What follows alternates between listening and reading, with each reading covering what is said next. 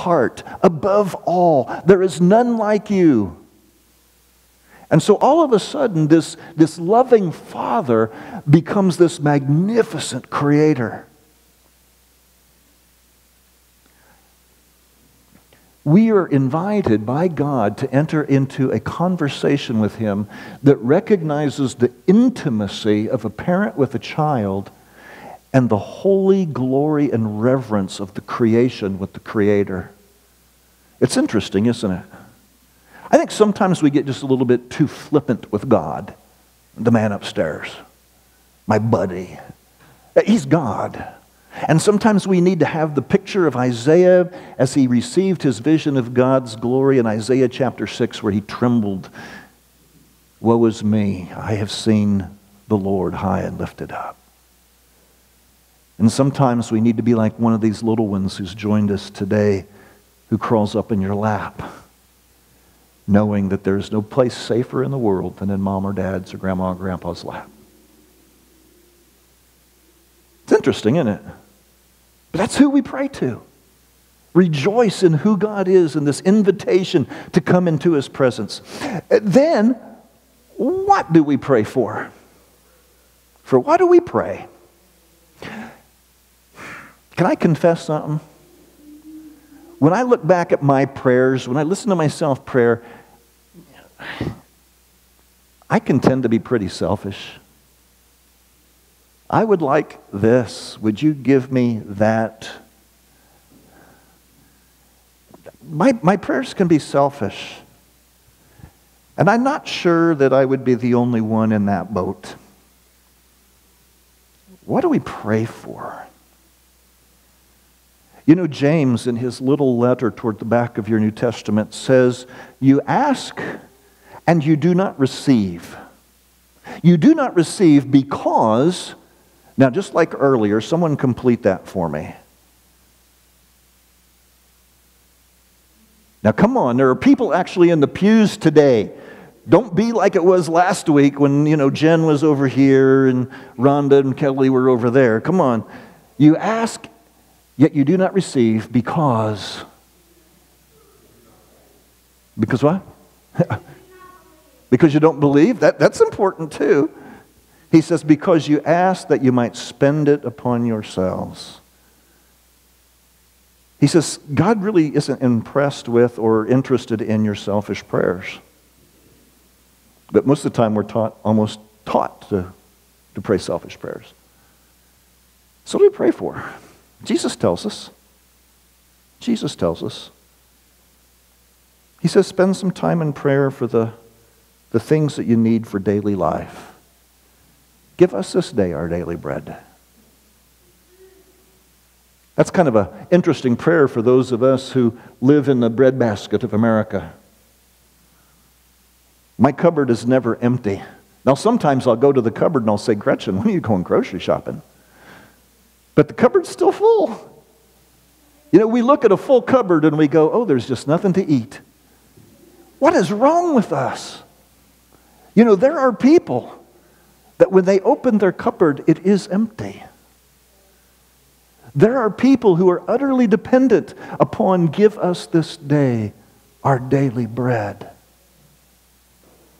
And so for us to begin to understand our dependence upon God for even the basic necessities of life each and every day. A doctor may shove a swab halfway up your brain to see if you've got COVID-19. They might have to put you in the hospital. There's been some, Lynn Stroud's brother was in the hospital for quite a while. Brian's friend from work has been in the hospital. You may have friends and loved ones who have been hospitalized because of this. They'll treat you as best they can. They're not sure what all to do with a virus like this and what is the right medication. They may have to aid your breathing and prayerfully you will recover.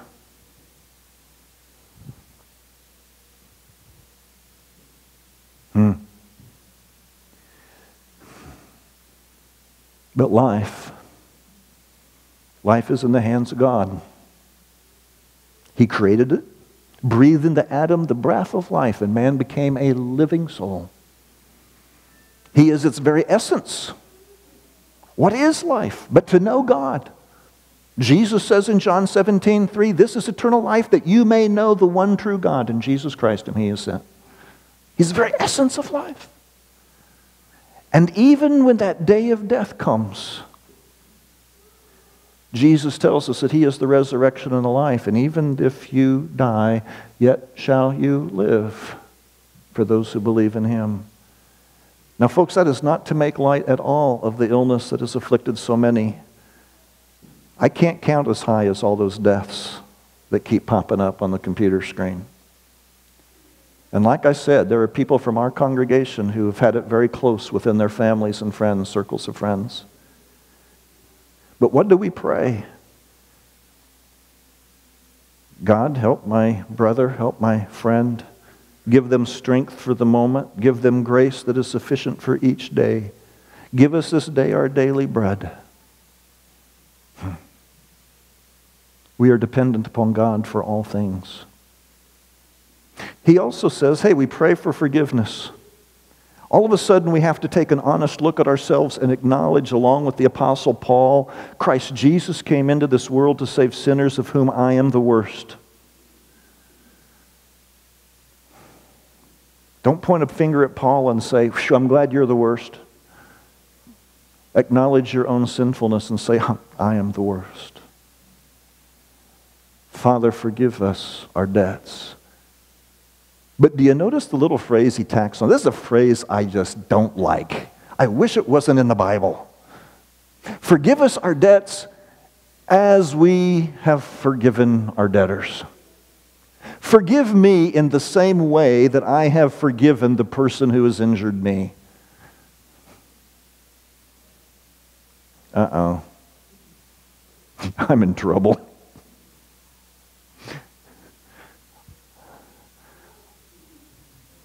I have to fight holding grudges. You know?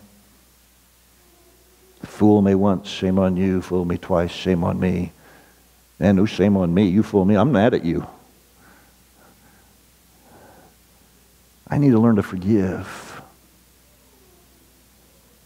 Because Jesus teaches me to pray, forgive us our debts, forgive us our trespasses, forgive us our sins, in like manner in which we have forgiven others. Ow. So, I'm acknowledging my utter dependence upon God for my daily bread, my daily needs of life here on earth. I'm acknowledging my sinfulness before God and my utter dependence upon the atoning sacrifice of Christ for my forgiveness. And then he also says we're dependent upon God simply for the living of an obedient and holy life. Lead us not into temptation, but deliver us from evil.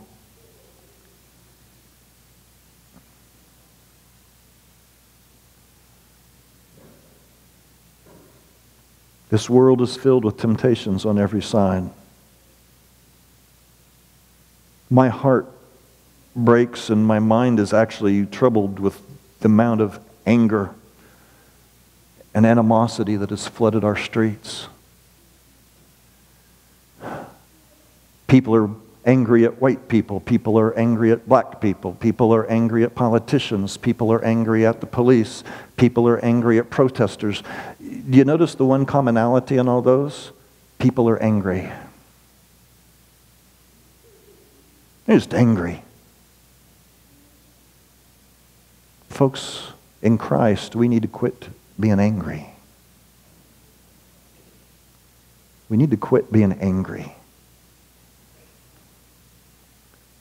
The anger of man does not accomplish the purposes of God, we are told.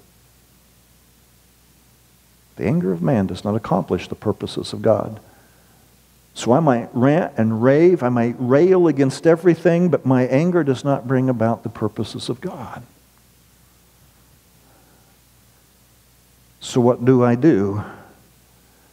Well, I go back to the first thing that Jesus prays here, and what do we pray for? Which I think encapsulates everything. He says, thy kingdom come, thy will be done on earth as it is in heaven. See, that's our prayer. That ought to be our daily prayer, my friends. Thy kingdom come. Thy will be done on earth as it is in heaven. And a kingdom has a king. He has a name, Jesus.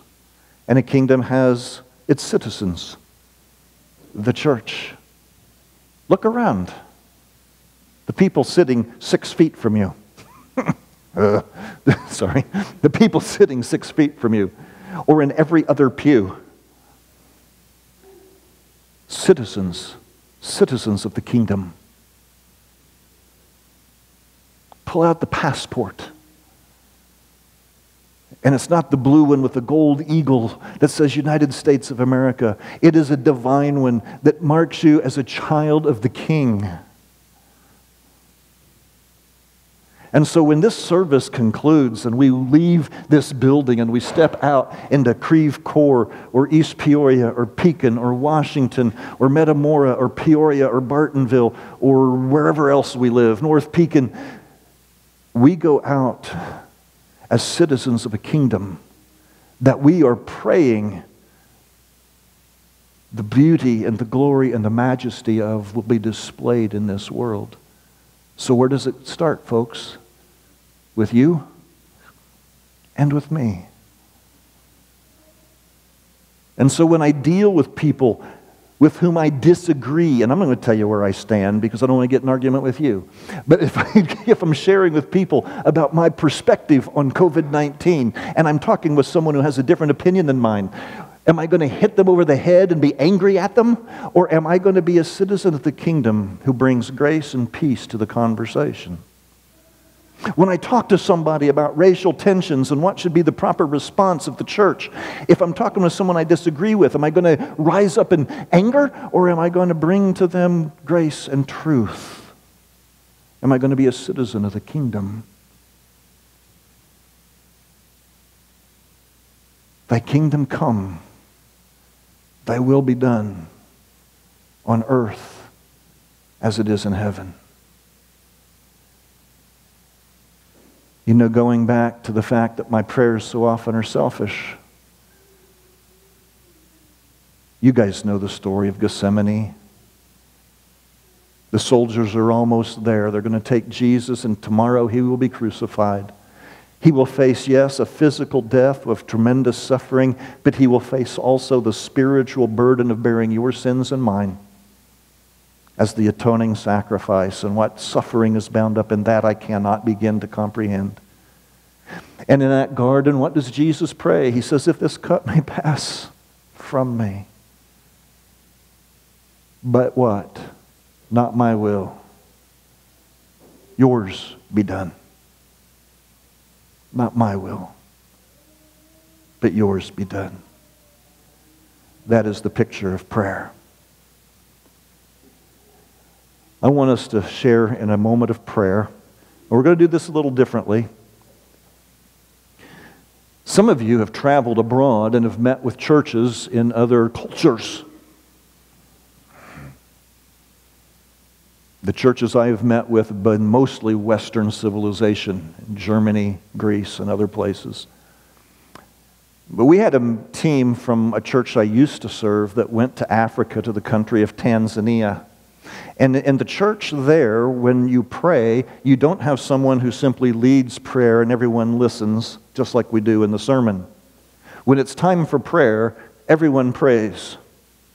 And they don't pray, standing in a circle, holding hands, and if you don't want to pray, squeeze the hand of the person next to you, and that'll tell them that you're going to just pass. Stop it. Learn to pray. Because the people of God have always been a people of prayer. Always been a people of prayer. So in Tanzania, just sitting like this, everyone prays. And to us, it might sound like a mass of chaos. But in the ears of God, it becomes like the book of Revelation says, the incense, which is the prayers of the saints that is lifted up before the throne of God. So we're going to pray. And I encourage you, I'm not going to come out there and bonk you with something because I don't have a 6-foot-long pole to reach you, okay? Yeah, you're going to get a lot of snarky comments from me. Sorry, forgive me. I'm not going to come out there and bonk you if you don't. But would you pray out loud as part of the body of Christ, united in prayer before the throne of God? What do you want me to pray? I don't care. Pray the Lord's Prayer if you want. Pray for a friend who's ill right now if you want. Pray with thanksgiving that we were able to do this morning. I've missed you guys. I really have. Even you, Billy. I've missed you guys. Poor Billy. Billy comes and picks up the offering just about every week. I see him every Sunday anyway. I always tell him, hey, we're done. You missed church. And he laughs. He thinks it's funny. But that's okay. You know, I've missed you guys. So whatever you want to pray. God, thank you that we're back together. Let's take a minute and let's pray. Lift up your voices to God. Ah, Father, how we're so grateful for this day that you have created. We're thankful for sunshine. We're thankful for summer. We're thankful for the beauty of green leaves in the trees and green grass on our lawns. And Father, I thank you for the beauty of the church, the bride of Christ. And once again today, after about 3 months, gathered together. Father, we lift up our voices in praise and we bow our heads in prayer. Father, we open our hearts to your word. And Father, as we prepare, we look forward to meeting around this table in this holy meal that Christ has prepared. Father, we are living in a strange time. The COVID-19 with kids not able to go to school and graduation ceremonies having to be drive-by parades. People that we love who have been sick or who are sick. And Father, far too many whose lives have been lost. We're saddened by these things. Father, we want to tear off the masks and we want to run up and give hugs. And we pray that you might move us in that direction rapidly. Father, we live in a time of terrible tension. We see atrocities on the TV screen. We hear of the loss of life and our hearts break. And then, Father, we see black and white rising up against each other and animosity towards the police. And Father, as a preacher, I know what it's like when you hear the story of a preacher who has betrayed the faith and has abused his power and his position and has abused someone in his congregation, and it taints the whole picture of the church. Father, we look at police and we have tainted the entire body of those who serve. And yet that is the state of our nation today. And so, Father, we pray for peace. We pray that we would look beyond ourselves. We pray that we would look beyond our neighbors. We pray that we would look beyond our politicians and that we would look to the one who is seated upon the eternal throne. That we would look to Jesus. And it is in his name that we pray. Amen. We are going to sing a song, and it serves a dual purpose. It is our invitation song. If you would like to know this one, who invites you into a father-child, creator-creation relationship, maybe today is the day of faith, and we invite you to actually step forward as we sing in a positive response to him in faith and repentance and preparation for baptism. This song also serves as preparation for communion. And when this song is done, Billy's going to come up. He's going to lead us in our meditation, and then you have communion that was handed to you when you came in, and we will partake together. After that, with another song, ushers, and I hope we have ushers, guys, kind of be mindful, we'll dismiss you from the back. What? We got the video. We do. All right.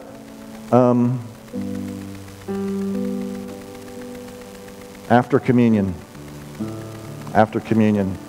Don't you love it when a plan comes together? George Papard, A-Team.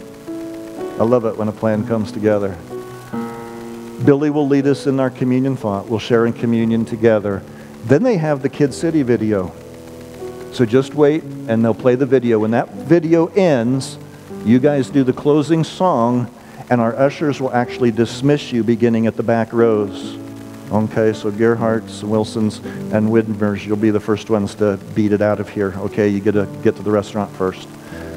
All right. I'm sorry for all of that information. Strange times, folks. Be patient with us. We're doing our best. But it is good to be together as God's people. So would you stand as we sing invitation and communion?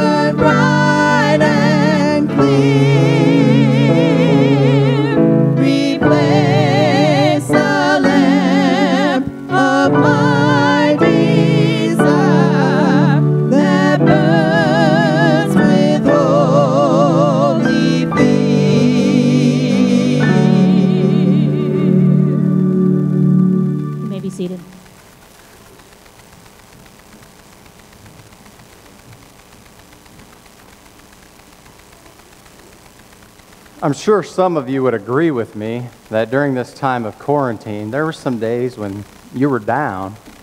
I know I was, whether I was depressed or anxious or just needed a hug from somebody other than seeing the guys at work.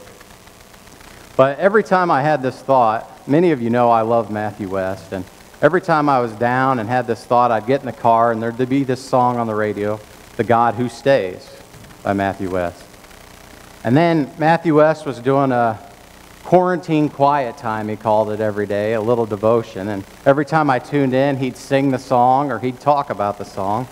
And then he put out a devotional every Wednesday. He sends one out, and I want to share one of them with you today. It says this: "A friend once said to me, whenever you feel a distance between you and God, remember that God isn't the one who moved." What a wonderful thought that is. Perhaps no story in Scripture illustrates this powerful truth more than that of the prodigal son. Now, I've read this story so many times over the years, and each time I am reminded which character I play in Jesus' parable. I'm the one who moved. I'm the prodigal who caused the distance between myself and the Father who loves me. We are all that prodigal. The Bible tells us that all have sinned. Not some of us, but every single one of us. And that sin is what causes the distance between us and the Father that loves us. Now, I love how God can show us something new in Scripture, even if it's a verse we've read 1,000 times before. There's a reason why the Bible is described as living and active. That's exactly what happened as I revisited the wayward journey of the prodigal son. After the son had squandered his inheritance and found himself filled with regret for the choices he had made, he decided he would head back home. So he got up and went to his father, but while he was still a long way off, his father saw him and was filled with compassion for him. He ran to his son, threw his arms around him, and kissed him, while he was still a long way off. Oh, how I love those words. He had not given up hope that his son would return. The father had not written his son off. He was on the lookout, waiting for his return. The moment he saw him, he came running after his beloved child. This is the kind of father that you have. You might feel like you're a long way from home, like your sin has created too great of a distance between you and God, but God stays. He stays loving, He stays forgiving, and He stays waiting for your return. Turn your heart back in the direction of the Father today, and you'll find that even though you may feel a long way off, the God who stays is already running towards you with open arms. That's everything we as Christians believe in, and that's everything that this table represents. Let's remember that as we partake. Let's pray. Heavenly Father, Lord, we just thank you for this time that we have to remember the sacrifice that you made for us, Lord. We just thank you for the cup and the bread and the constant reminder that we have that you forgive us, Lord. No matter where we are in our Christian walk, Lord, we know that you're there and you're waiting for us. We love you so much, and we just once again thank you for this time that we have to worship together through song, through offering, and through communion. In your name I pray. Amen.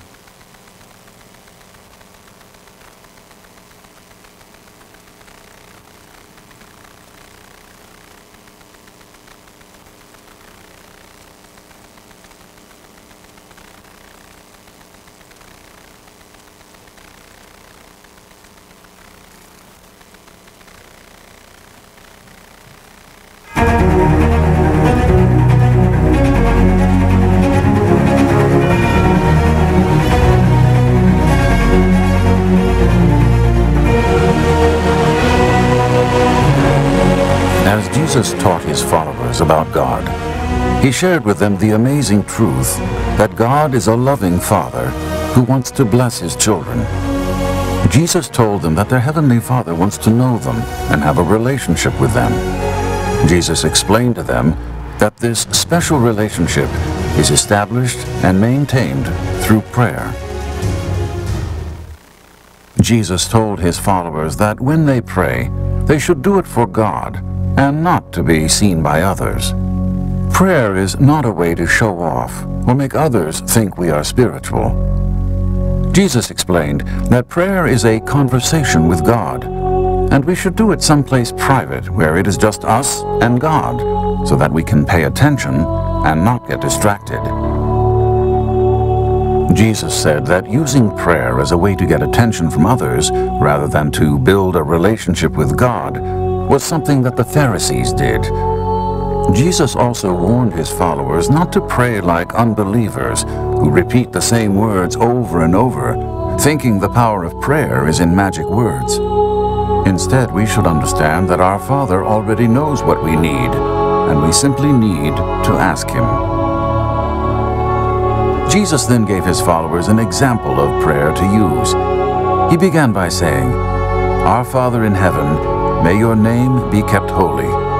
May your kingdom come soon. May your will be done on earth as it is in heaven." Jesus told us to ask God to make his will be carried out as perfectly as it is in heaven, so that we can experience the wonders and goodness of our Father in our day-to-day lives. Jesus continued his prayer, saying, "Give us today the food we need, and forgive us our sins, as we have forgiven those who sin against us." Our loving Father not only wants us to experience his goodness, but he also wants to take care of us. From the food we need each day to the forgiveness of our sins, our Father will provide for our every need.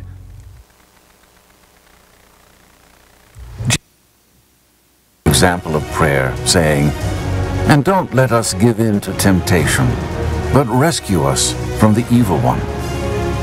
Jesus reminded his followers that our enemy, Satan, means to do us harm and lead us away from following Christ.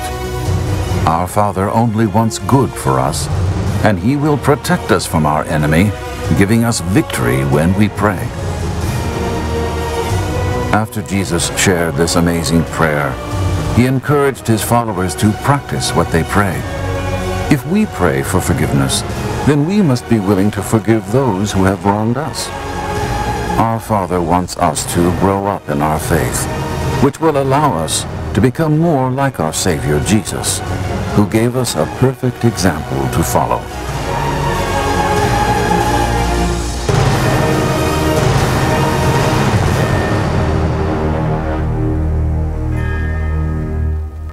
Would you please stand and sing with us?